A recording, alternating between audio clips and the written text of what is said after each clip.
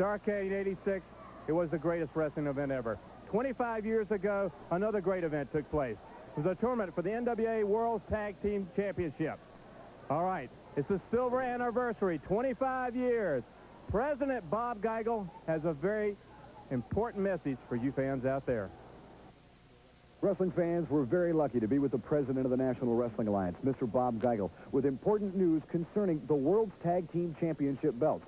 As many fans know, the World's Tag Team Championship belts have been continuously defended for 25 years. And as a special silver anniversary, the National Wrestling Alliance has arranged for a very special presentation as a part of Starrcade 86. That's correct. Mr. Jimmy Crockett, Board of Directors of the National Wrestling Alliance, will present these beautiful silver tag team title belts to the current World Heavyweight Tag Team Wrestling Champions, the Rock and Roll Express, at Starrcade 86 on Thanksgiving evening.